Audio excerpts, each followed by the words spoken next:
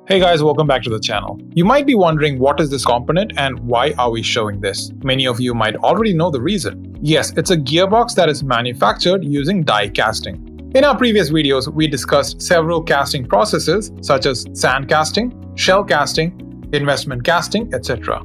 Today, we'll talk about die casting, which is also known as pressure die casting in European countries. Before we get into our topic, let's talk a bit about the history of die casting. The first die casting machine was a small hand-operated machine. Invented in 1838 and patented in 1848, this equipment was used to manufacture movable type, a system for printing and typography. The die casting process took a revolutionary step in 1885 when Otto Mergenthaler invented the linotype machine. Later on, the Sauce die casting machine, manufactured in New York, became the first die casting machine to be sold in the open markets. Since the 1890s, this process and its equipment has been evolving. In the die casting process, molten metal is forced into a die cavity at high pressure ranging from 0.7 megapascal to 700 megapascal. Due to this pressure, the speed at which the molten metal is poured into the cavity can reach as high as 540 km per hour. This process is always semi-automated or fully automated. As the molds or die used for die casting are not required to be destroyed, this process is extremely suitable for mass production of components. The die used in this process is made of high-quality, heat-resistant steel. It consists of two halves, one of which is movable while the other is fixed. A cavity is provided between the two halves. The molten metal is forced into this cavity, and during this process, high pressure is applied to the die. The manufacture of a die is expensive, but thousands, if not millions of castings can be manufactured using the same die. Till now, we have talked about the basics of die casting. Let's move on to its types and the process. There are two types of die casting machines, which give rise to two different types of the process. These two types are cold chamber and hot chamber die casting. In both processes, release agents such as ejector pins are attached to the die to ensure that the final casting can be easily removed from the die. The difference between the two types arises due to the different structure of casting chambers. So what is this difference? Time to find out. In the hot chamber die casting process, a piston is used to force the molten metal into the die cavity through a gooseneck and nozzle. This molten metal is held under high pressure until it solidifies.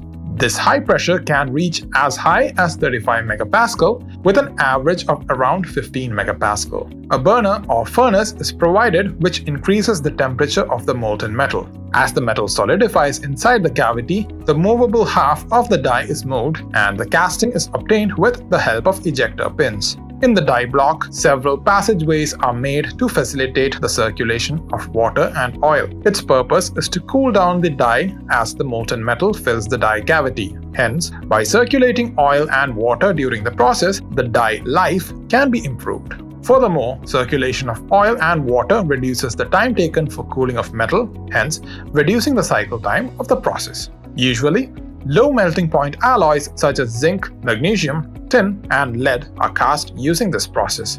The cycle time ranges from 200 to 300 shots per hour, where shots mean individual injections. However, the cycle time for very small components of zinc, such as zipper teeth, can reach as high as 18,000 shots per hour. Now, let's talk about the cold chamber die casting process. In this process, molten metal is poured into the injection cylinder or shot chamber. Then, it is pushed into the die cavity at high pressure.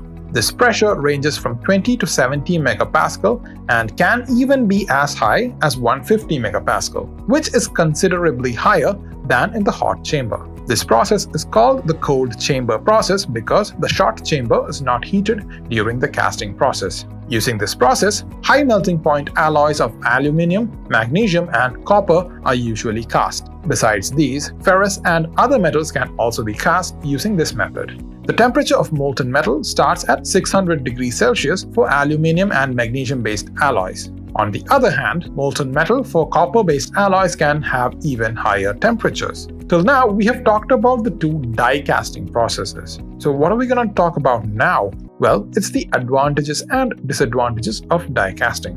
Die casting possesses several advantages. This process offers high corrosion resistance, strength, and hardness.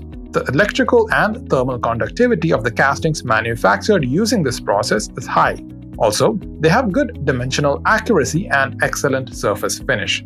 Castings with thin walls and lightweight can be easily manufactured. Furthermore, the die casting process is economical as thousands, if not millions, of parts can be manufactured using the same die. Hence, compared to other casting processes, die casting has much lower costs and faster production cycle times. Die casting has a lot of advantages which eclipse the few disadvantages possessed by this process. Disadvantages are the high cost of die and possibility of entrapment of air inside the die cavity. This trapped air forms bubbles inside the molten metal and causes porosity in the final casting. Hence, die casting finds a large number of applications. The most common applications that we come across every day are kitchenwares such as pressure cookers and automotive parts like wheels, cylinder heads, manifolds, etc. Besides these, die casting is also used in manufacturing aerospace castings, cabinets for electrical industry, electric motor housings,